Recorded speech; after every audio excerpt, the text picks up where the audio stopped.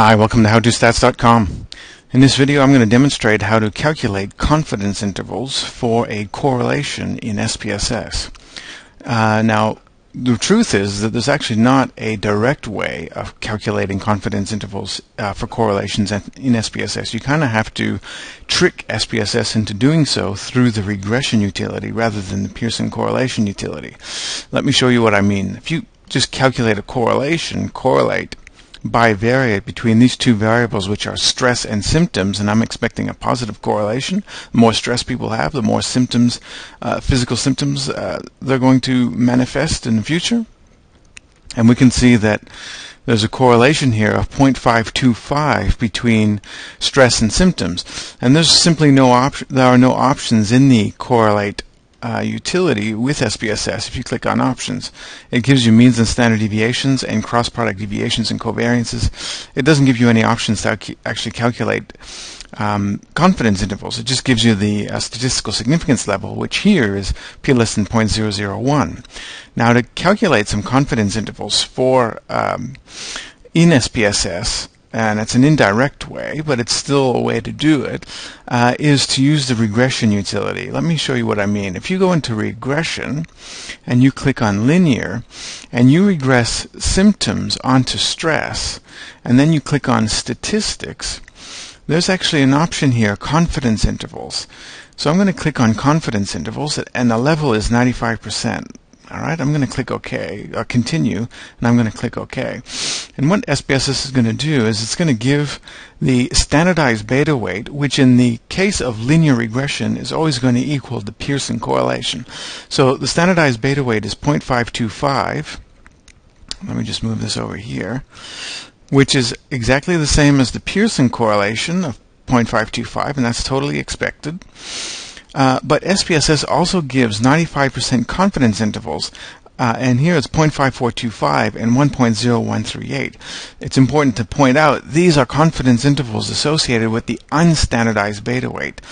Those confidence interval lower bound, upper bound correspond to this unstandardized beta weight, not to the standardized beta weight, which is the Pearson correlation. So how can we trick SPSS into calculating confidence intervals for the actual standardized beta weight? Well, we can actually convert our stress and symptom variables into z-scores. Alright, so if I calculate z-scores, and this is the quickest way to do it, save standardized values as variables, that's going to calculate z-scores for me. In the output, see, it's calculated z-stress and z-symptoms. That's one way, and it's the quickest way to calculate z-scores. So now when I calculate the linear regression based on these z-scores, the unstandardized beta weight is now going to be a standardized beta weight. And so the confidence intervals associated with the regression analysis are actually going to be for the standardized or Pearson correlation. Whoops, that's a mistake there. I forgot to change my variables. I just redid it on the same variables. So now I'm going to do the analysis using stress as my predictor and symptoms as my dependent variables. See, these are my z-scores, standardized scores. And I'm going to get 0.525 as my standardized beta weight, and now I've got an unstandardized beta weight of 0.525 as well, which means the 95% confidence intervals on that correlation, this is all my Pearson correlations, is now 0.360 and 0.689. So that's the Pearson correlation confidence intervals, the lower bound and the upper bound for a correlation of 0.525. Which I've tricked SPSS into calculating based on the unstandardized beta weight, which is really a standardized beta weight. Now, it would be great if that were the end of the story. The truth is that these standardized confidence intervals are an approximate estimate. They're not totally accurate. If you wanted very accurate confidence intervals that you can get through SPSS, you actually would have to do it one way, would have to be doing it through AMOS.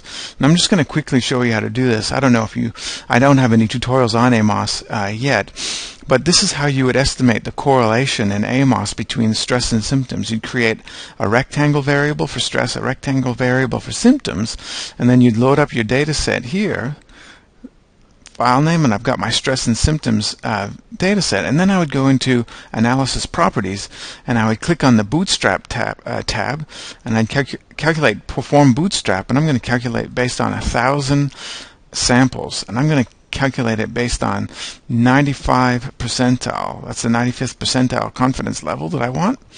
Alright, so I've clicked that option, and now I'm going to click for the analysis to take place. And SPSS does the analyses. It's going to calculate it 1,000 times.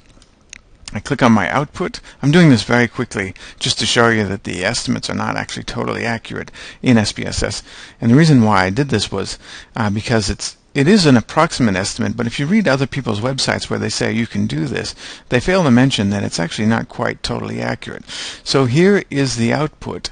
It's 0.366, correlations lower upper, 0.366 and 0.651, whereas SPSS told me the upper bound was 0.689, and that's what happens. The tendency is for SPSS is to push out the confidence intervals too far.